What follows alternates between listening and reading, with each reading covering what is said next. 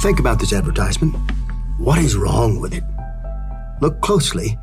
Do you see what it's offering me? Because this ad appeared in my LinkedIn profile right next to all kinds of incredible detailed data. And yet, there it says I'm the CEO of MECLABS, and it offers me a unique opportunity to work at Staples. Something clearly went wrong with the data, and LinkedIn is a big company. If it's hard for them, think about how hard it is for smaller organizations. But it points to a problem that plagues entrepreneurs and marketers alike. Most do not feel like they're utilizing their prospect data as well as they should, which leads to a vital question. What is the fastest, the simplest, yet the most effective way to convert prospect data into customer wisdom? Now, I say that because I have struggled just like you. I run a research lab, and for years we have run experiments. In fact, we built the first behavioral research laboratory on the internet. We have run more than 10,000 tests trying to understand the answer to a single question. Why do people say yes? So in that process, I've made mistakes over and over again, but I learned something. For the marketer entrepreneur, the value of data is absolutely derived from its predictive power. The key word is predictive. You're engaging in a MECLABS fast class. And I want to teach you that essence, that predictive power in the upcoming moments. But our goal here is to take about 40 minutes of rich content and pack it into 10 minutes. We've been teaching in this series all the way through a blueprint that begins right here. We've finished the section on the marketer. We're moving into the section on the prospect, and we want to ask about this prospect in a key way. We want to tame our data. We want to discover a simpler way to learn what we need to learn, but not be overwhelmed. If you're going to attempt that, there are 5 critical questions that we may use to discipline the data so that we can capture this predictive power. So here's the first. Selection. Who can I serve better than anyone else? Marketer, that question is difficult. It's been difficult for me. I have erred here many times. So many of us want to reach out to everyone.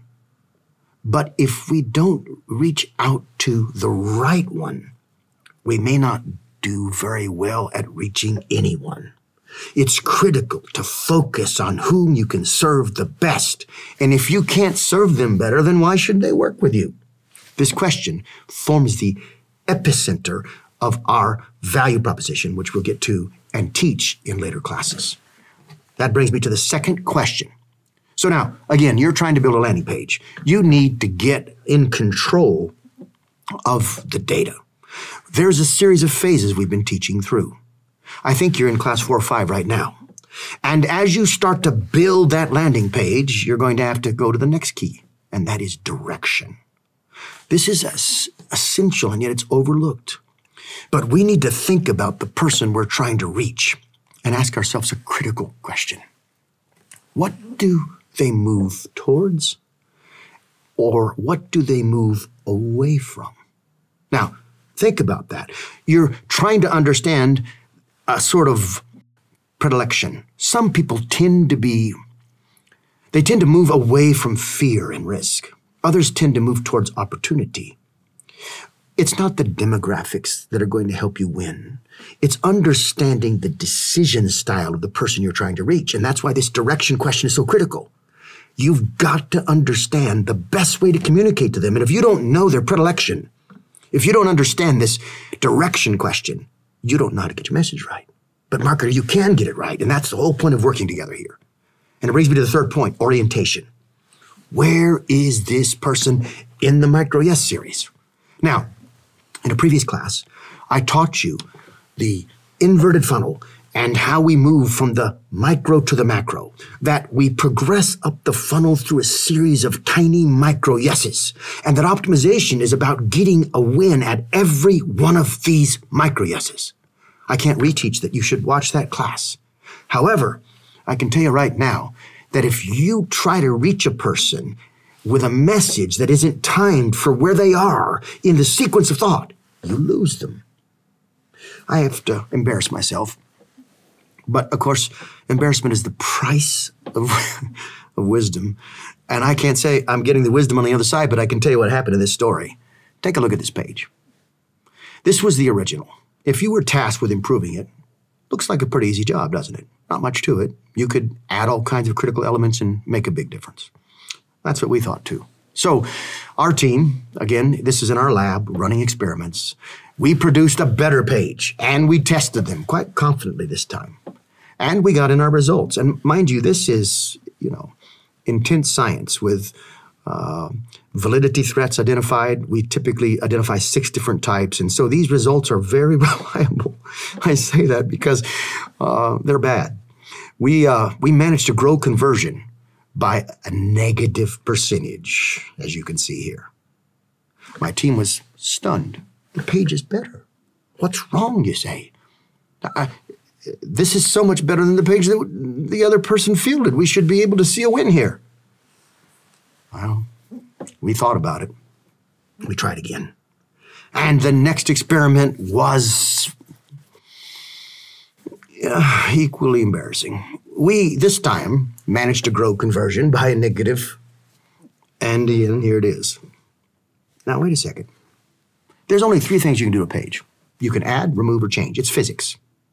If you understand those physics, then you step back when you have a problem like this and say, okay, we added these elements, and we lost. So, what if we took away elements?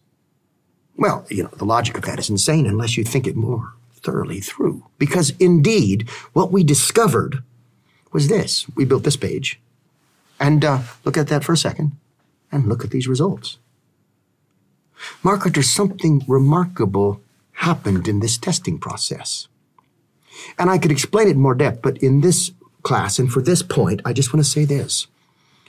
Our error was when we designed the page, we didn't ask this question. Where is this person in the Micro Yes series? And indeed, the minute we understood that, we got the breakthrough. Essentially, we discovered that we were getting in the way. You see, these people had seen an infomercial and already decided they wanted to buy. They were further along in the sequence, further along in the series of micro yeses. And when they saw all of the new elements we added to the page, we slowed down the velocity of the purchase. But once we understood that, we were able to utilize this knowledge to gain the big lift. Which brings me to the next point, justification. Of all the questions you must ask yourself before you build your page, this is the most important. This is the genesis of your value proposition, and it involves winning 4 conclusions in their mind. And I'm going to teach you this in an upcoming class, but right now what you need to understand is that until you've answered that, you should not touch the page. You're not ready. And then that brings us to this point, stylization. How can I best communicate to this person? Listen, explanation is more important than declaration. Our pages are full of declaration and proclamation, and all of that nonsense gets in the way of the simple clarity that we need to achieve. Clarity trumps persuasion. And if we can take more time understanding the style, the voicing that will best appeal to the people that we identified in the first question, we're going to see more powerful results.